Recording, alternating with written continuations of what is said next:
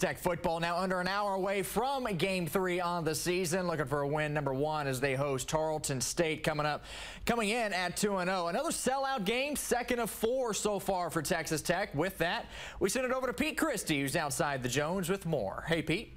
Hey there, Zach. No doubt about it. The Red Raiders need to get a win today. This is really an opportunity to right some wrongs and get ready for Big 12 play. Taking on Tarleton State, but you certainly cannot overlook the Texans. They come in 2-0, averaging 52 points a game, but the Red Raiders should dominate at every position and pull away and get a resounding win.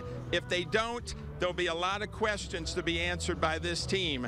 They got to turn things around. One thing, get an early lead and hit the accelerator and keep going.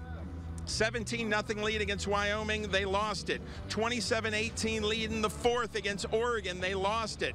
This is an opportunity to really fine-tune things before you head to West Virginia next week and play in that gauntlet of Big 12 games. Tyler Shuck cannot make errors. We also want to see the Take 3 University graduate today and get 3 turnovers.